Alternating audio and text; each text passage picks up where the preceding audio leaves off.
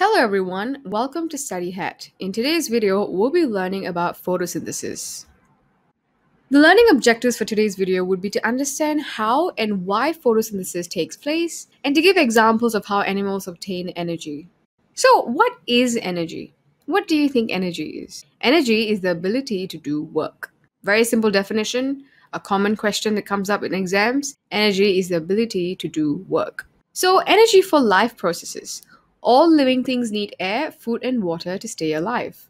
The food provides living things with energy, which is important to carry out all life processes such as movement, respiration, growth, and reproduction. So, any process that you can think of, it requires energy, and we get that energy from food. So, how do animals obtain energy? Animals can't make their own food, so they need to get their energy by eating other plants or other animals. So, a squirrel eats a nut, a bird eats a worm. All right. So we have plant and animal eaters. Animals that eat plants are called plant eaters. Animals that eat other animals are called animal eaters. And animals that eat both plants and other animals are called plant and animal eaters. So basically, what they eat, you just add the eaters at the back. Okay. We humans are plant and animal eaters. So where do plants get their energy from? Plants are the only organisms in the world that make their own food. Plants are not like animals. They do not obtain food by eating. They make their own food through this process called photosynthesis. This unique ability to make food distinguishes plants from other groups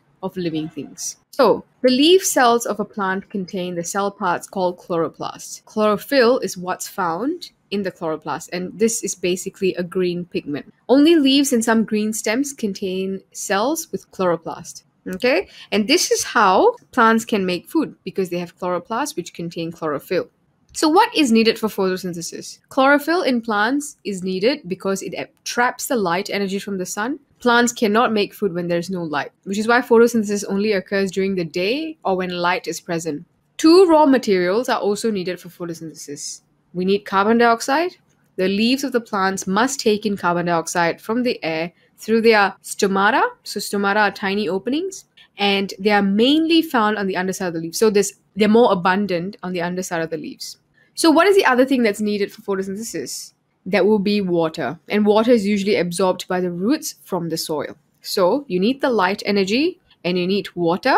Okay, and then within the leaves, especially on the underside, we have a lot of these tiny openings called stomata where carbon dioxide enters. Okay, and that's how photosynthesis occurs. So during photosynthesis itself, sugar is produced as food during photosynthesis. This chemical process has a byproduct that is extremely vital to all living things to stay alive, and this is called oxygen. So the two things that are actually produced during photosynthesis would be sugar and oxygen. The term byproduct means a secondary product. Sugar is the primary product of photosynthesis. So what is photosynthesis? Is the process of making food. What is food? Food is sugar. So that's your main product that comes out of photosynthesis. The byproduct, which is the secondary product, would be oxygen. Excess food produced by the plant is stored as starch. So starch is also still made up of sugar, but it's in a different form called starch. So what is the equation for photosynthesis? This is going to be the equation that you have to memorize. But if you understand the process, this equation is easy to understand, okay? So we have the carbon dioxide and water that we talked about. With light energy and chlorophyll gives you oxygen and sugar. So this is what is taken in by the plant. This is what's needed by the plant. And this is what's given out. So rate of photosynthesis. There are three factors that affect the rate of photosynthesis: the intensity of light, the amount of carbon dioxide, and the amount of chlorophyll. So with the intensity of light, the more intense the light is, the higher the rate of photosynthesis. Same applies for amount of carbon dioxide because we know that the plant takes in carbon dioxide. So the more there is, there'll be a higher rate of photosynthesis. Now, Alicia placed a boiling tube containing a water plant in front of a torch.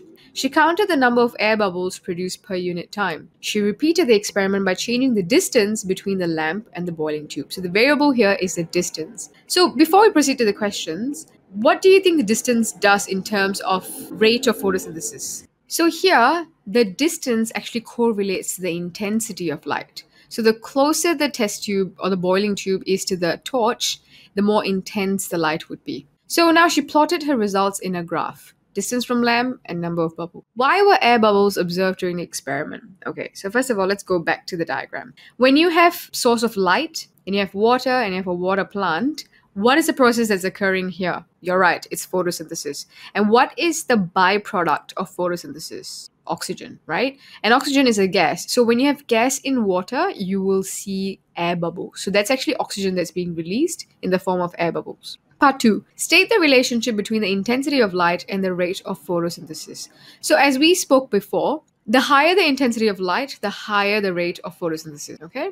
Now, part 3. Explain your answer in B part 2. Okay? Which where we said the higher the intensity of light, the greater or the faster the rate of photosynthesis. So we can see that light energy is one of the important aspects of photosynthesis, right? It's something that's required for photosynthesis to occur. So when there's more of this factor, it drives this process forward, okay? So we have carbon dioxide and water, and with a lot more light energy, it drives it to produce more of these byproducts and products. All right, so that's why the greater the intensity of light, the greater the rate of photosynthesis. Now, it was observed that there were fewer submerged plants than floating plants in a pond. Suggest a reason for the observation. So pause this video and have a think.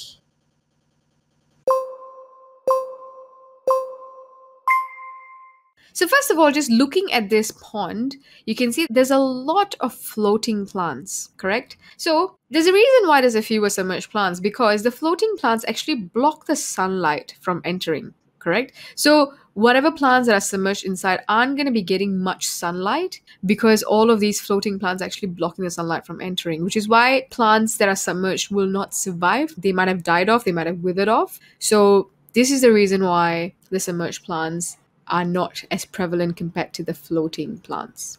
Okay? So that's the end of the lesson for today. Have a go at the quiz right after this so that you can consolidate what we've just learned, and I'll see you guys in the next video.